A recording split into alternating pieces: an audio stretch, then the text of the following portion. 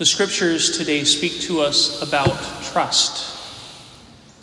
We can sum up many of what we experience in terms of either a lack of trust or great trust. Jonah began his mission as a prophet not trusting God. We kind of jump into the middle of the book of Jonah this morning.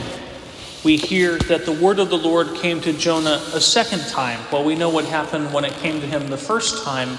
He ran away because he said, if God is going to send me to the Assyrians to preach repentance to the city of Nineveh, then that means God is going to convert them and have mercy on them, and then they will overtake my own country. And Jonah didn't want to see that. So Jonah had to go through an experience of purification of his heart. And it's interesting that in the gospel, sometimes it was the Pharisees that asked Jesus, about doing God's will. And Jesus said that the one who does God's will, that it would be like a man who had two sons. And to the first one he said, go and work. And he says, yes, and doesn't do it. And the other who says, no, I will not. And then later repents and then does it. And we could say that that's Jonah. That Jonah is an example of that other son who says no, but then eventually says yes to God. This learning to trust is very key. We see in the gospel as well, Jesus and this familiar story of Martha and Mary. Mary is listening to Jesus and waiting on his word.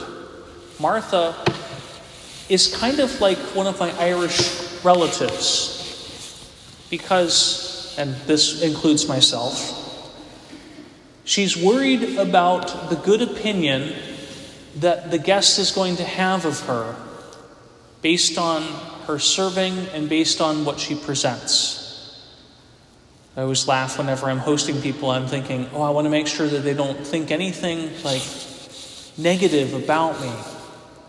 And this betrays in our hearts sometimes a lack of trust, and it can reveal what we call a performance mentality, because the world and the sinful way of the world tells us that we have to do stuff in order to have, and then in order to be somebody.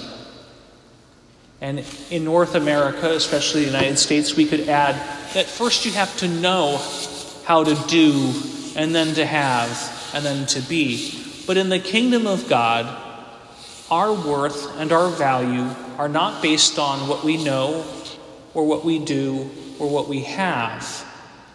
It's based on who we are. And since we are children of God, God then gives us all the blessings under heaven and in heaven.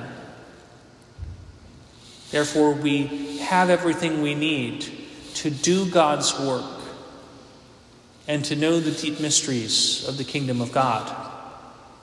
Satan, when he tempted Adam and Eve, he basically told them that they had to work for it themselves and get it for themselves. The message of Jesus is that the kingdom of God is at hand, and we are to trust and to believe in the goodness of God. And it's a trust that we, as the new Israel, are called to have so deeply. We heard this morning Psalm 130, and one of the verses we did not hear was this. It says that, more than the sentinels wait for the dawn, let Israel hope in the Lord. None of us went to bed last night doubting whether the sun would rise. It was just a matter of course. There was no what if. Sure, maybe someday, millions or billions of years from now, the sun may not rise. but we're not concerned about that. We look forward to the sun rising as if it's something given. And this is the kind of trust that we are called to have in God.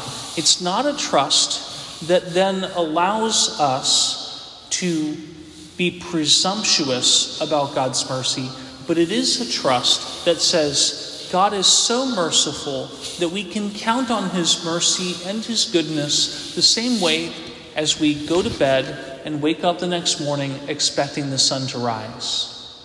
And so we ask God to give us that grace of trust, that we can trust in God's goodness as surely and as confidently as we trust that when we go to bed, the sun will rise the next day.